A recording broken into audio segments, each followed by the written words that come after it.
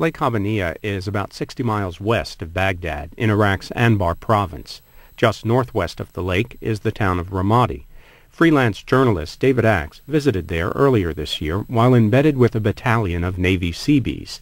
He began the trip to Ramadi from the U.S. Air Base at Al-Taqadim, just across the lake.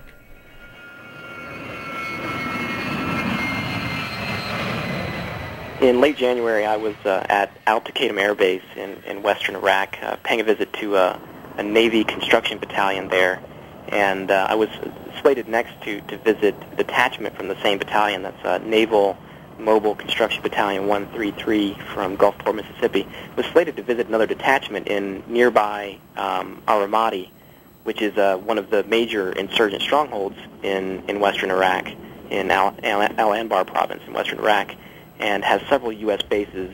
The biggest is referred to as Ramadi Base. And I was due to travel there by air from Taqadim to Ramadi, but the weather was so bad that the air travel got canceled, and I ended up hitching a ride with an Army engineer unit that had a convoy run to Ramadi. But traveling by road from Taqadim to Ramadi is neither easy nor particularly safe. Been a lot of IED attacks on the roads between Taqadim and Ramadi. So to get from Taqadim to Ramadi, we travel only at night because insurgent activity tends to drop at night. They don't like operating at night. And we would travel with all lights extinguished and navigating only by night vision goggles. So it's an eerie kind of experience, you know, speeding down these barren back roads at unsafe speeds, seeing nothing but pitch black. I mean, the drivers can see, the vehicle commanders can see, but I couldn't see a thing. Here we go.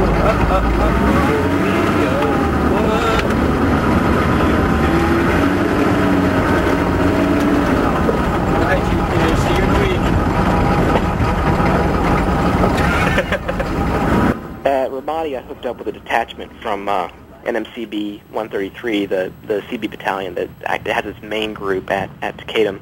So I met up with the Ramadi detachment, and they were actually just wrapping up a lot of small projects. Well, a lot of small projects and one big project there at the main U.S. base in Ramadi. The biggest project at Ramadi was building a fortified dining hall. There had been problems with insurgents attacking dining facilities in Iraq. Most notably, back in late 2004, a suicide bomber got into a dining hall in Mosul and blew himself up and killed, I think, around 24 U.S. and coalition personnel.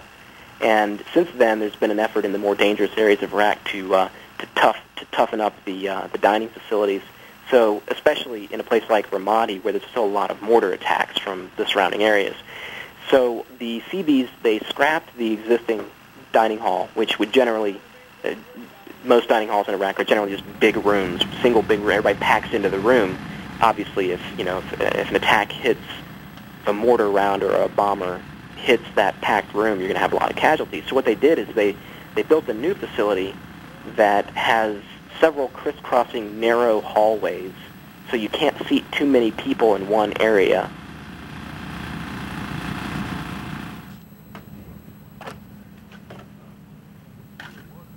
We're here in Junction City, Ramadi.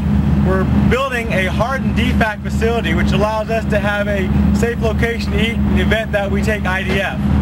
What is IDF? IDF would be indirect fire. Insurgents like to drop mortars on us every now and then, so we have a safe place where you can keep us so we eat chow and not have to worry about it too much. How often does that happen, IDF? It's sporadic throughout the weeks. Some days you get one or two during the day. Sometimes you won't have them, maybe one or two a week. So it all depends on the situation we have. And what's involved in making a hardened DFAC? What we're doing, we're taking a HESCO barrier, which is basically a dirt-filled barrier, which provides us a solid wall in case we take any kind of fire. We put a truss roof on top, which is layered with soil as well, which would take a roof hit. And we cover it with the normal building so you can't really tell what it's made out of.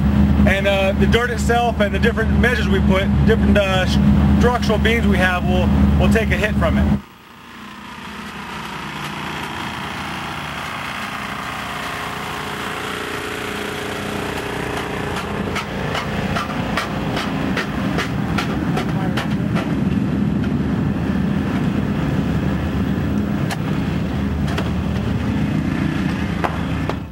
So tell us again, Chief Romero, why this facility is even being built in the first place. What precipitated this? I believe it was the different attacks and different mess halls they've had throughout theater. If you have IDF dropping all over the camp, you need to have some place to be safe to eat, wherever you have a group of personnel. Trying to have a big formation is no-no out here. So when you have 300-400 people eating at one time, you need to have a safe place to do it.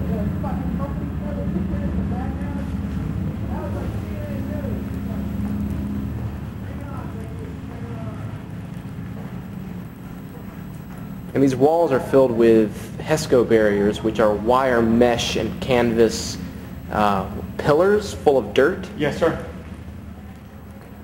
And so if a round were to hit the wall and destroy a barrier, you would have to replace it? The barriers are designed that you can go ahead and remove one section of the barrier, put one back in and go ahead and refill it. That way you wouldn't have to destroy your whole building and try to fix one spot. And you say that as many as how many people have breakfast here every morning? Several thousand? About 1,000 have breakfast in this facility here in the morning. And during the lunch and dinner times, it goes up.